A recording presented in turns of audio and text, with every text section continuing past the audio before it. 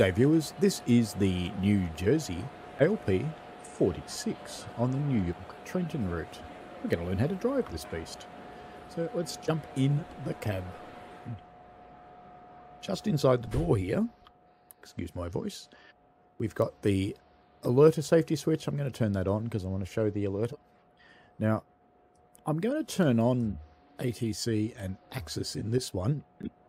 Excuse me. Unlike the Acela, where you don't want to do that right now. So let's jump in the engineer's seat. Windscreen wiper controls, if you need them, are down here, left and right. Our reverser, let me just turn on the cab light. There's a little needle sticking out of the reverser just here where the dot is that tells you what it's set to. Right now it's set to isolated, which is the position you use when the cab is shut down. So let's just go to forwards. And let's cut in our brakes so that we're in control of this train. Let's get our doors open since we need to do that. Headlights on. Ditch lights on. We can leave pretty much everything else alone. You don't need to do too much else to this one. Now the lights are already on in the train in the back, so we don't need to do anything for that.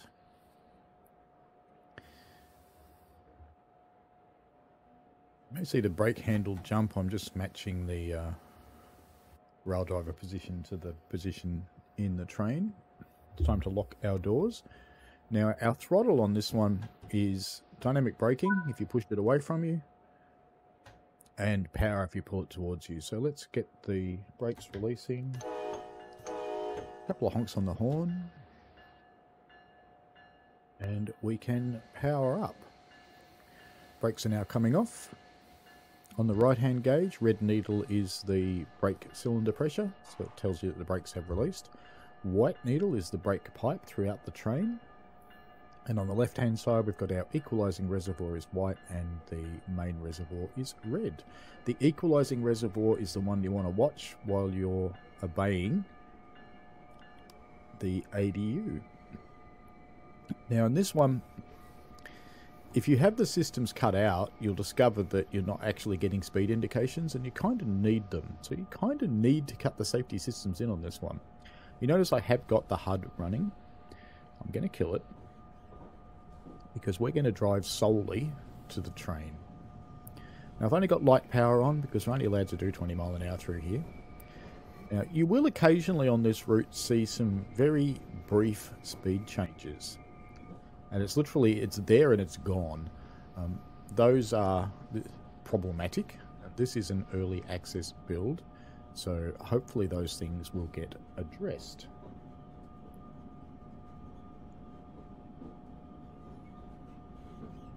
Just pulling out a New York pen here. Just saw some floating equipment, so hopefully that'll get addressed too. There's our alerter, so I'll just press the Q key to acknowledge that. You've also got this big button here.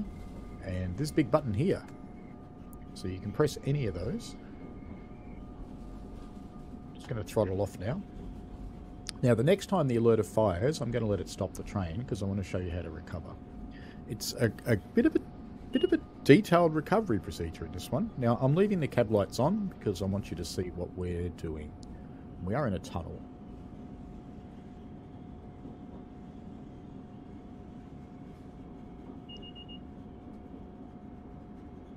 So we've just been told we're allowed to go up to 60, but I'm deliberately not going to touch the throttle or anything at the moment because we're just dealing with the alerter at the moment. You can see on the indicator here that we've got a green bar up to 60 now. So we'll just let this speed up by itself because we're going downhill. And soon enough the alerter should fire.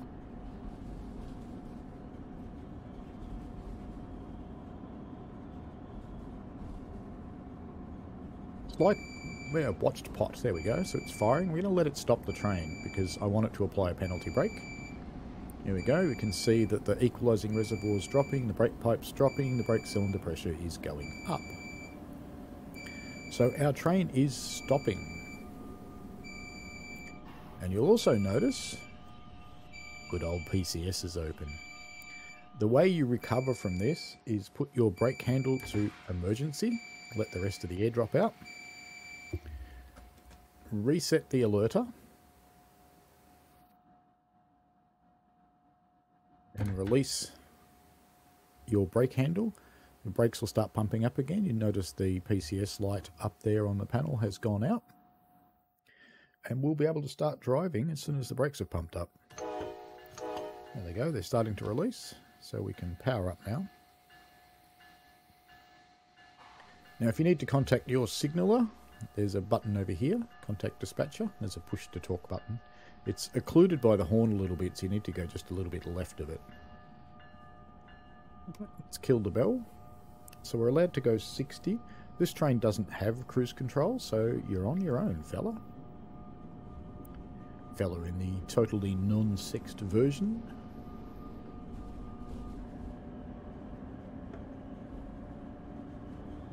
Speed it up. I'm going to leave the alerter turned on. I just have to try and remember to acknowledge it all the time. Now you want to keep a little bit away from your maximum speed, so it's set for 60. We're on manual control. Give yourself some time to react, so I'd sit at about 50, 55. Now I'd keep the hints on for next signal and next speed until you know the route. Next signal, in theory, the ADU is kind of going to tell you anyway, because it'll tell you to stop. We are going uphill now, travelling under the East River, leaving not only the city of New York, but the state of New York, heading for New Jersey on the other side.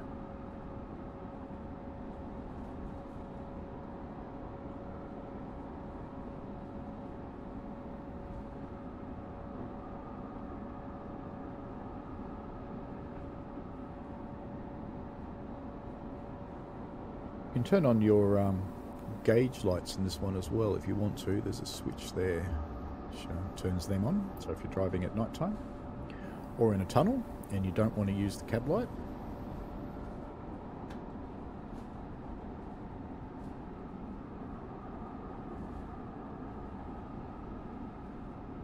now if you want to do a quicker reaction time for speed indications, there's no real reason why you can't actually just leave the brakes in lap. But just be careful, if you go a little bit further they'll apply.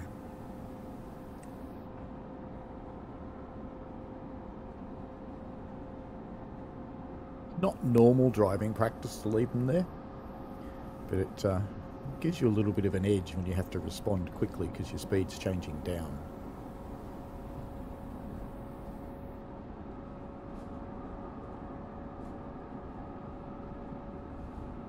I'm using a rail driver to manipulate the throttle and brake controls, but it works fine with controller and keyboard and mouse.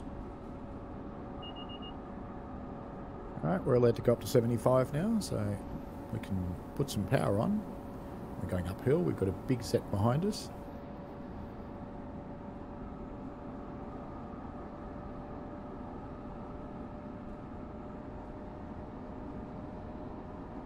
Heading to Secaucus Junction.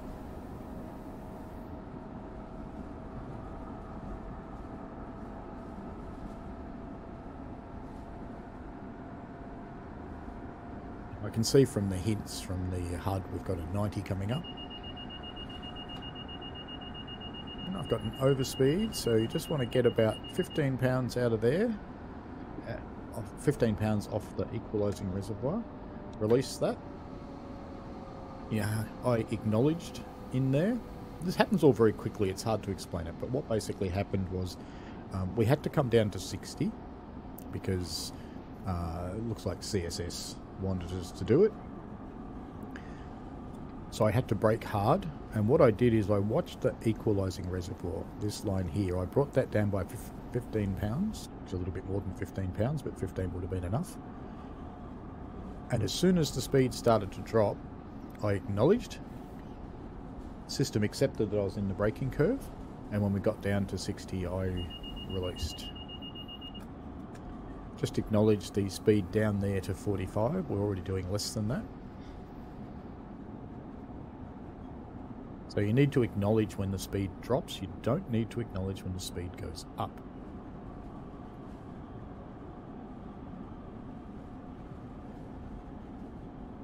The safety systems work pretty well in the ALP46, so I do encourage you to turn them on. We have an approach here, coming over into a platform. Remember, this is an American train, so they like to be warned.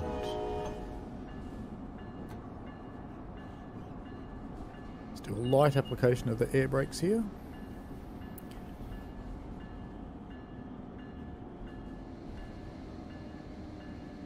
Could use a dynamic brake to slow down as well, but because we're actually stopping, I find the air brakes just a simpler way to do it. So I've released those, back to lap, get close to the end of the platform and I'll apply again. Brought our speed right down. And we'll do a heavier service application this time to stop us. And lap. Doors open. So we've seen how to accelerate, we've seen how to set it up, we've seen how to stop, we've seen how to reset from an emergency stop from the alerter. Same as if you do an emergency stop from the brakes. So if you put your brakes into emergency, it's the same reset procedure. Wipers. Since it's starting to rain, we might as well put the left ones on too. They work quite nicely. Let's get the bell off. Shut the doors. And away we go again. So we'll release the brakes. And get a bit of power on. And away we go. You can see our indicators on the left display there that we are indeed powering. You can also hear it.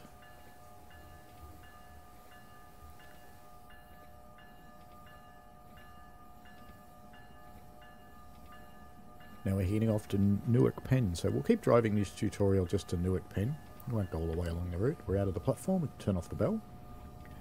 I'm going to put my brake back to the lap position, so I've got that quick response.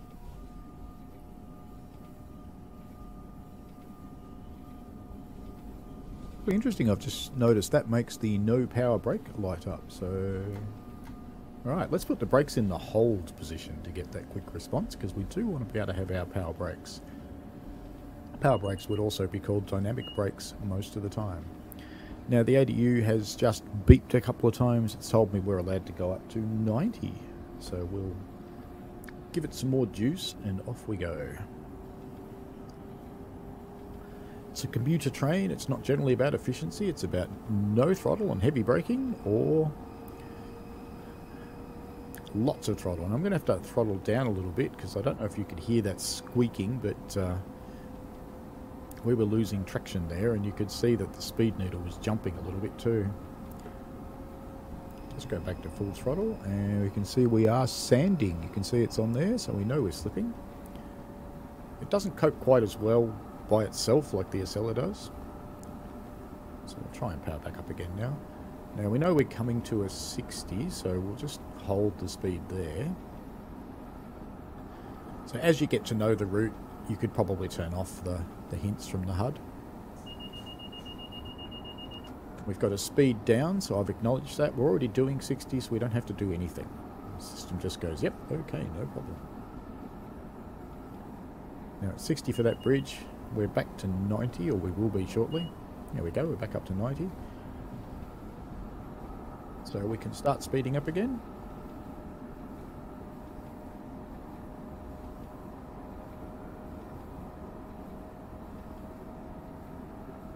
On our way to Newark Penn, which is where we'll stop this tutorial. Now on the way into Newark Penn, we'll get some speed down indications. We can see that we're going to be coming to a 60 zone in 0.8 of a mile, so I'm going to throttle off now because there's actually no point accelerating all the way up. In fact, I'm going to start dynamic braking.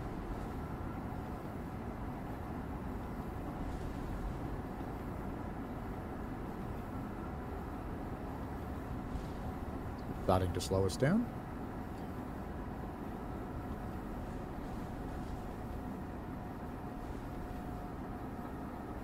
It will get us down to the 60 in time. If you need to get down quicker, use your air brakes.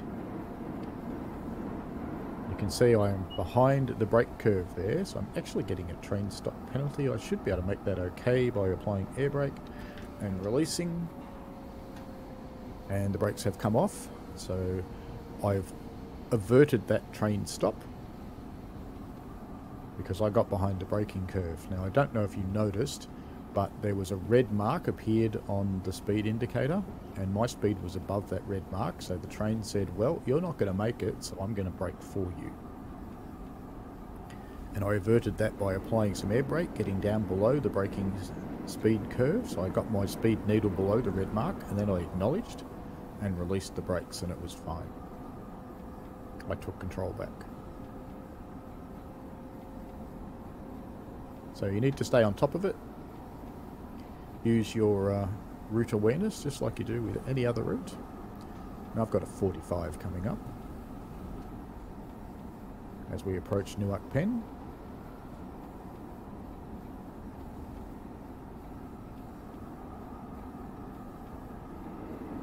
But this time I'm going to use the air brakes to get down to the right speed.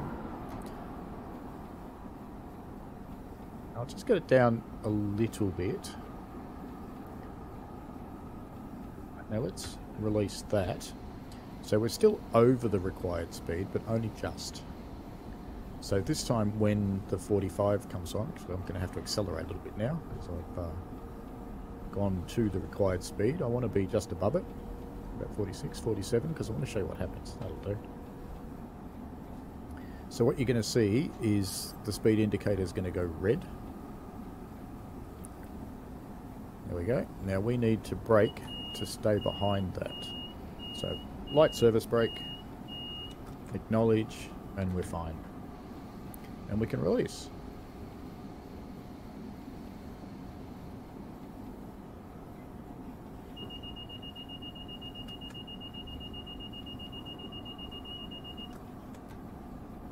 Sorry, I was acknowledging the alerter then. It actually wants me to slow down to 30, which is fine. I got onto the braking curve and acknowledged. I was probably a little aggressive in the braking there. You don't need to be quite that aggressive. Now the mistake I made is the mistake probably a lot of people will make. I watched the brake pressure coming up in my brake cylinder. I should have been watching the brake pressure reducing on my white needle on the EQ. So get the equalising reservoir down about 15 pounds.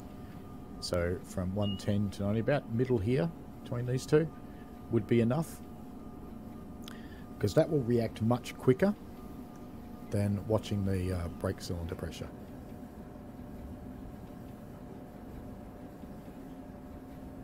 Watch that as we come to a stop in the platform, and you'll see what I mean.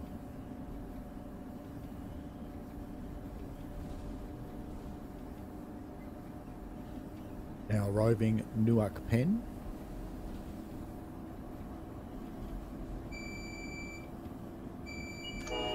And we've gotten a bit over it. I just honked for coming into the platform. And you see how I took the EQ down to 100 there. And you saw how much slower the brake cylinder pressure came up.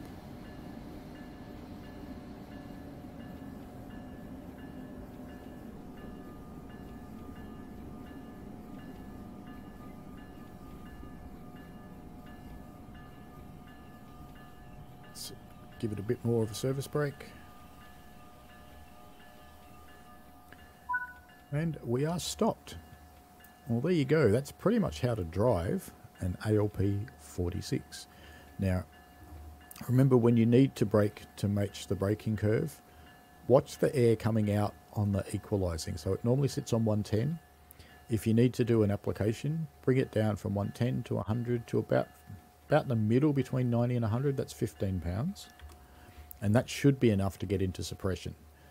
And then put it back into laps. As soon as you hit the 15 pounds between 85 and 90, drop it back in. 85 and 90? No, sorry, 95 and 100.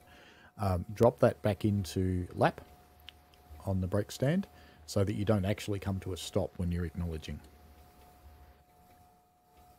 Alrighty, I might drive this one just a little bit further. Releasing the brakes and a bit of throttle.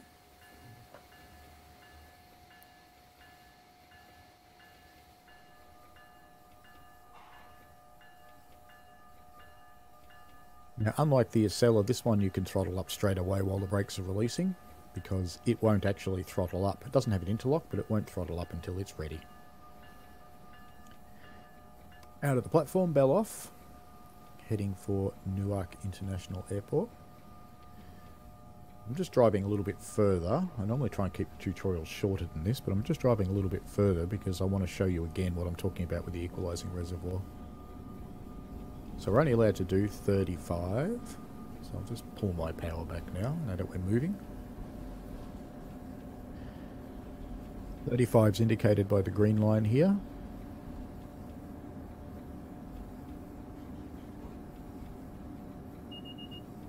It's gone up to 70. We don't need to acknowledge anything. We can just accelerate.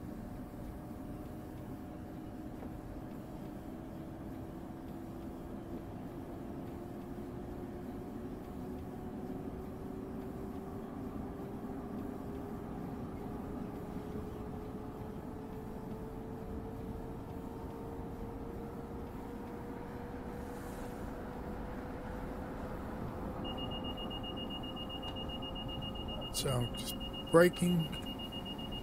There we go, and I've got my equalising down, and I've acknowledged, and we're now coming down onto the braking curve. The suppression lights come on, and I'll release the brakes now. Had to acknowledge again then, because I released just a touch early.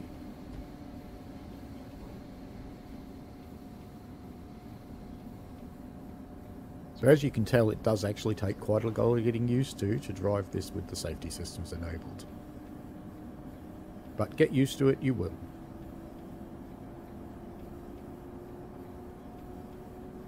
Now you don't have to have the enforcement turned on. The display still actually does work if you have ATC and access turned off, but I find this one's drivable.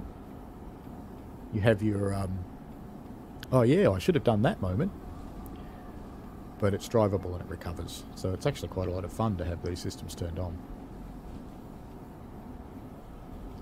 We'll finish this one at Newark Airport.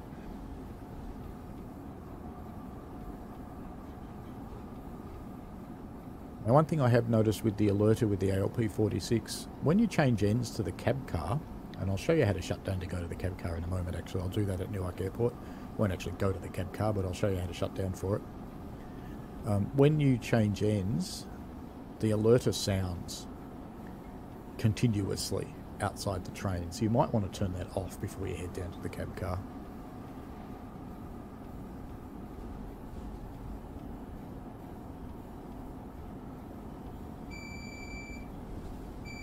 Speaking of the alerter, say its name 3 times and there it is. Now it says we're allowed to go up to 60. In fact, it says we're allowed to go up to 80. So we're not very far out of the airport stop. So we'll probably get told to slow down again soon. Let's just put that back to hold.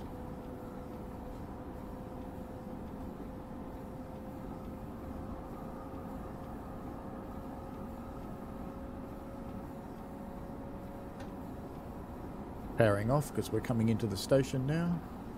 Do a light service brake.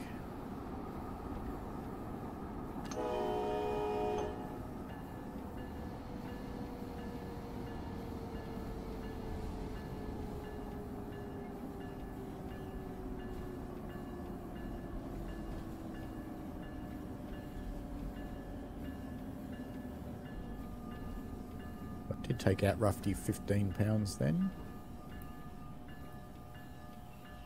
It's going to stop a little bit early, so I could have waited a little bit longer then. Alright, now let's see what you do just to shut your cab down. So let's say we were going to go up to the cab car at the other end. First thing you want to do is put your brake into the handle off position and let that do its thing. When it's finished, cut the brakes out. Ditch and crossing lights off, headlights off. Make sure your throttle's at 0. You can turn off your windscreen wipers because we're not going to need those again. Bring your reverser back to the isolated position And that's it. We can now leave this cab and go down to the cab car at the back. Now, as I mentioned, the alerter does sound, at least in this build, and this is a pre-release early access version, the alerter does sound constantly after you leave this cab and it goes off. So I would cut it out and cut it back in when you come back. So we will go to the cab car in another tutorial, but this has been the ALP46 on the New York Trenton route in Train Sim World 3. Alright, hope that was helpful for you. If you've got any comments or you need some help, just chuck it in the comments under the video and we'll go from there. Have fun, folks. See ya.